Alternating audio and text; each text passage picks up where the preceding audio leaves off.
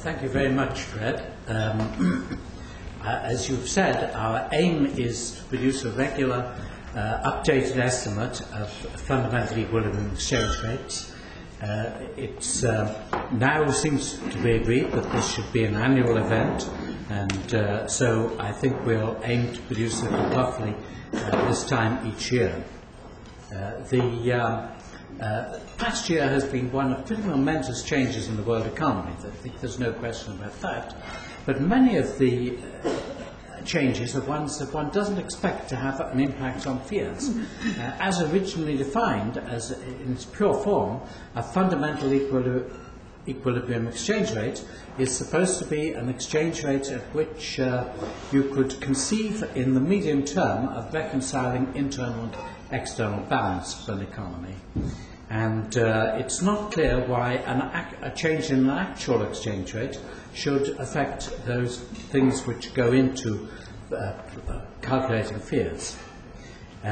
In fact, there are several ways in which, in practice, one expects that actual FEERs are going to follow actual exchange rates. And they seem to have done so to probably a larger extent than we would have wanted. To begin with, as the way that we are estimating FEERs, we say that a country can have a pretty wide swing in its current account, depending upon what is forecast. We're not going to try and bring it back to an exact balance. And that means that if its change change in the exchange rate results in a change in the current account balance, then within a large magnitude, plus or minus 3% of GNP, we're simply going to accept that and not going to seek to reverse it. So that there is one reason why one expects actual exchange rates, one expects FEERs to follow actual exchange rates. A second reason is perhaps rather less legitimate, but in practice it seems that it's quite probable, and that is that when an exchange rate changes, the IMF doesn't always appear to build the pipeline effects into its forecasting model. It doesn't appear, one gets the impression that the fund is populated by elasticity pessimists, people who don't think that exchange rates are going to have much influence over actual current account balances. And that's another reason why one could conceive of actual fundamental equilibrium exchange rate estimates following actual exchange rates in practice. So there's a problem about the way in which in principle, one measures FEERs. They may, in fact, have been affected by the appreciation of the dollar to give an impression that some of the changes they're going to be more sustainable than in fact they would be. But clearly, in principle, what one is after is an exchange rate which reconciles internal and external balance. It's interpreted as being that there's no longer a problem about what that means in terms of internal balance. I think that the common frequency of accelerationist views of inflation really puts paid to much debate about where countries are going to have to go in the longer term on that dimension. But there's clearly a great deal of room for divergent views on external balance, because the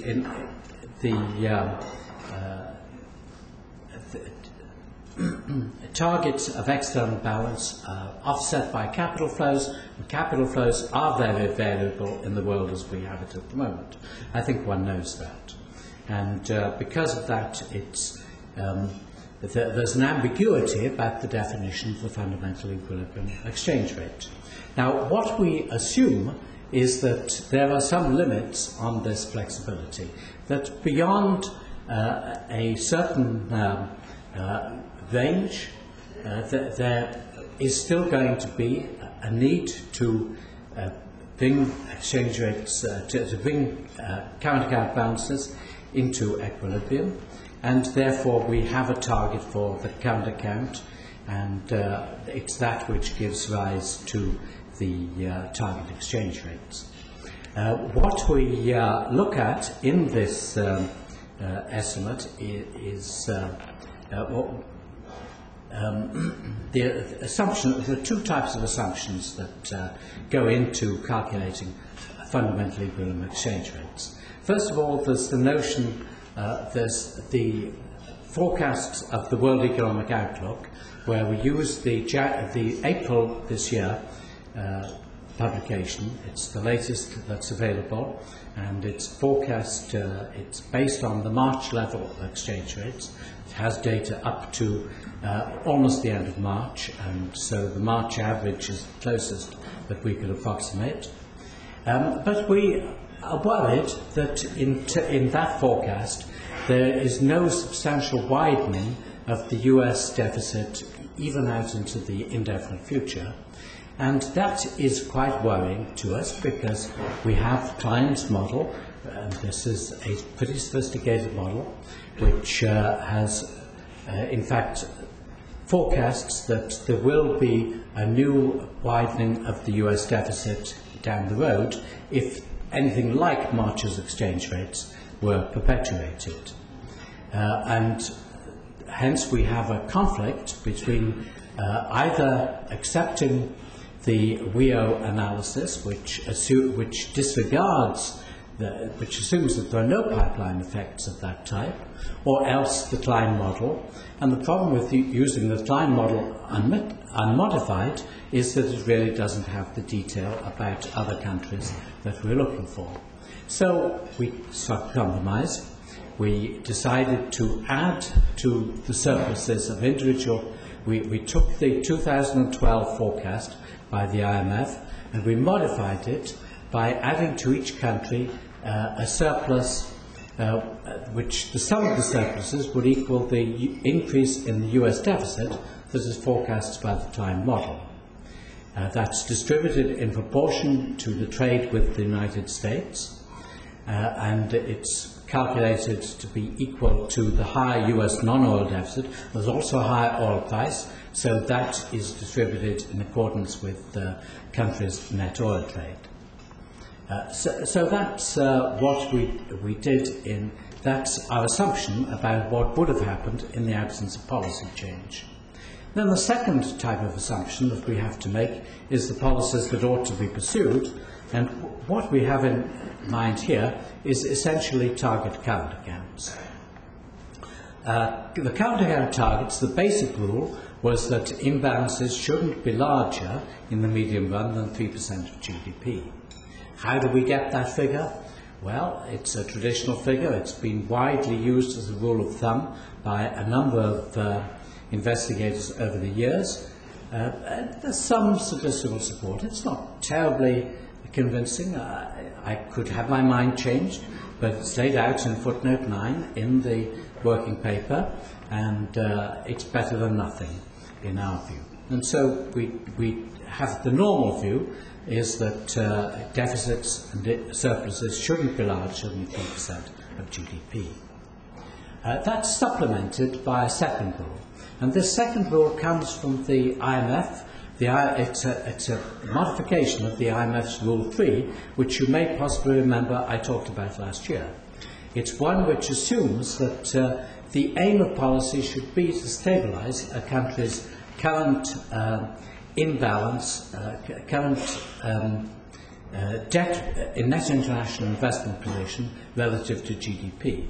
So a country that was in debt should continue in debt, and its debt should get ever larger, but they shouldn't get larger faster than GDP, so the position of debt to GDP doesn't increase. Now, as a rule, that doesn't make a great deal of sense, because there's clearly no particular normative significance in stabilizing the ratio of net financial assets to GDP at any old ratio. But it does have the great virtue that it prevents either deficits or surpluses exploding. In other words, it rules out Ponzi-type strategies. So we've built this in for countries with large absolute net ratios for net financial assets to GDP. They have large debts or they have large assets relative to GDP, then they're entitled to a larger deficit, but provided it's not going to further increase the ratio of net financial assets to GDP, which seemed to us a reasonably sensible basis for modifying this rule. And it's one which then dispenses with those rather arbitrary assumptions last year, where instead of 3% of GDP, we said, well, it's fine for countries like Australia and New Zealand to have ratios of 6% of GDP. And then, well, perhaps 6% is going to explode, and so one feels that is rather uncomfortable. And similarly for the surplus countries, we said it's okay for Singapore and Switzerland, but we ruled it out for China and Taiwan. And China and Taiwan naturally feel that if they've already accumulated equally large surpluses, then they're entitled to continue running larger surpluses. So we've modified that to continue to allow them also to get caught by this second criteria.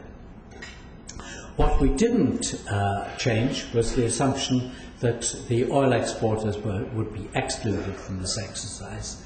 The critical assumptions there are one of the oil price and oil producers' saving strategies, and we didn't feel that either of those could be forecast with sufficient credence to to really justify calculating fundamental equilibrium exchange rate for them, and therefore we're assuming that other countries' fundamental equilibrium exchange rates are not going to be heavily dependent upon what is assumed for the oil price. And it does appear from some work that we did, though we didn't report it, that that's a reasonable assumption. It's not exact, but it's reasonable. So that's the rule for calculating target countercounts. We then proceeded to do it, and I've got here a slide which shows how we did it for some of the major countries and some of the major Asian countries also, as well as the industrial countries. And let me just go through this briefly as regards Canada. We first of all took the IMF forecast, percentage of GDP for 2012. They're forecasting a surplus of 0.1%. We then adjusted that in two ways. The first way was to redistribute Cline's the increase in the US counter-account deficit that's forecast by Cline, and so that becomes a surplus, and of course with Canada that's quite a big impact. And secondly, Cline is assuming a higher oil price than the IMF assumed, and that also has a favourable effect on the Canadian balance of payments. So by the time you've made those two adjustments to the Canadian counter-account, they're in surplus, quite definitely. We then proceeded to calculate a constant, what would be implied by holding constant the ratio of net financial assets to GDP. In the case of Canada, it's still a debtor country, net, because although it's been in surplus in recent years, that has not historically been true, and therefore it would actually have a deficit. And so its target counter-account, as we come there, it would be 3%. It actually went up to 3.2% because all countries get an adjustment of close to 2%, close to 0.2% of GDP, because otherwise there would be a global counter-account imbalance, which we don't allow. So we distributed that over all countries, and that actually pushes the Canadian target up to 3.2% of GDP. Right, and the same procedure was pursued for all the other countries. In the case of the euro area, for example, there the impact of the higher oil price was actually greater than the impact of a bigger US deficit. so that their deficit increased, that they clearly would not have to figure at, they would clearly be, if they had maintained constant the ratio of net financial assets to GDP, they would have a smaller surplus, not much smaller. Actually, the target then comes out to -1%, so that's -1.2 from the second column, and the 0.2 adjustment for all countries. So -1% of GDP is the target counter-account for the euro area, and so on. One then takes the target counter-account changes. They're given by the target. You see that's column 4 minus column 2. So for Canada, that's -0.7% of GDP. That's the adjusted counter-account. And the desired change in the effective exchange rate is then the target current account change divided by an impact parameter. Now this also comes from Cline's work, and maybe he's going to talk about it. It is an attempt to get at a measure of how much the current account responds to a given change in the exchange rate.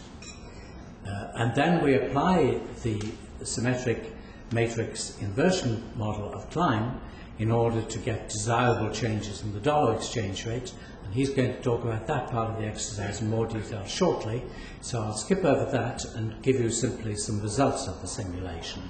First of all, let me explain what we're simulating once again. We have the changes in the current account. I explained how we got those. In the case of Canada, it was -0.7%. And then we simulated Cline's model, and it came out to -0.8%, which is pretty close. The change in the VIA, it was, for Canada, it indicated the desirability of an appreciation of the Canadian RIA by 2.3%. The change in the simulation was 2.4%, very similar. The dollar exchange rate in March, it was 1.26, and that would have meant an appreciation of the Canadian dollar of 7.6% would have been needed, and the FEER equivalent dollar exchange rate was then $1.18.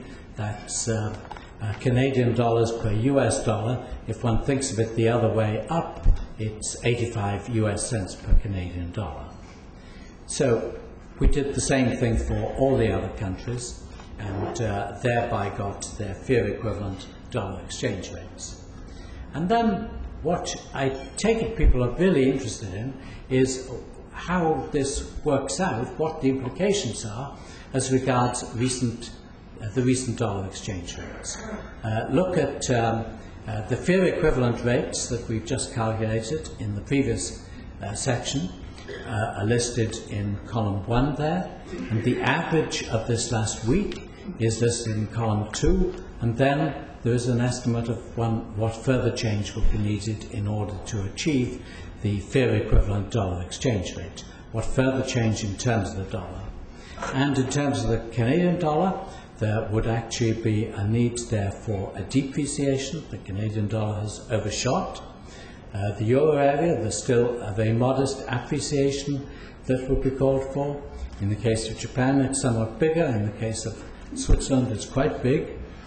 In the case of the UK, it's essentially zero.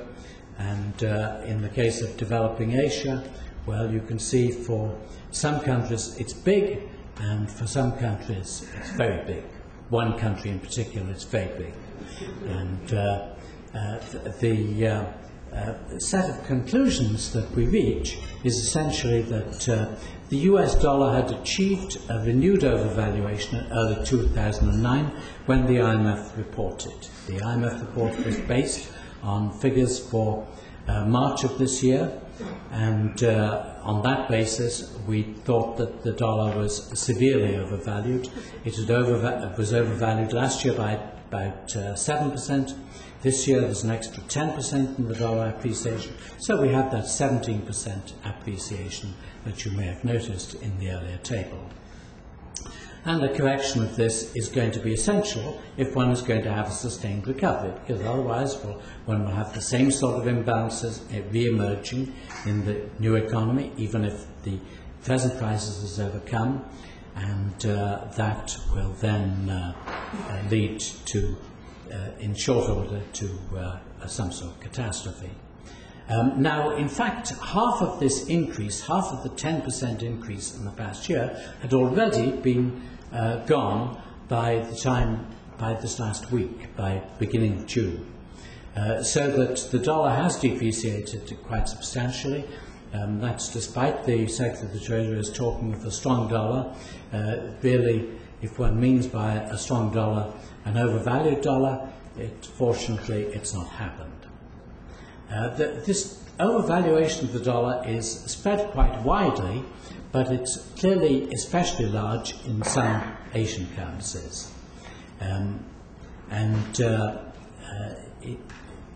Essentially, the nature of the realignment we would like to see is one in which all currencies except one or two, like the Canadian dollar, appreciate against the US dollar, but the appreciations are much larger in the case of Asian currencies, some of the Asian currencies like Chinese renminbi, and thereby make for no real change in the effective or average trade-weighted exchange rate of the other countries, of many of the other countries.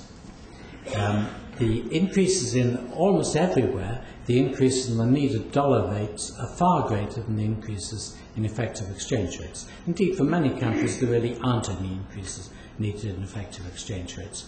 That's true of the euro area, it's true of the pound, it's true of many of the Latin American countries, it's true of even some of the smaller Asian countries. So in many cases, there really aren't increases in effective rates wanted, it's an increase in the dollar rate that's appropriate. The only systemically important imbalances that remain are those of the United States and China, and because the United States floats and China doesn't, it's therefore important that China either it pegs to a basket or it floats, or it starts crawling up against the dollar in the way that it was doing until last summer. But it's really not fundamentally a question about flexibility. I think the tendency to resort to this formula of more flexibility is not well deserved in the case of China. It's a case of the exchange rate against the renminbi, which is inappropriate, and one needs therefore to change the rhetoric in order to emphasize that what's important is getting the renminbi right rather than getting the exchange rate regime right.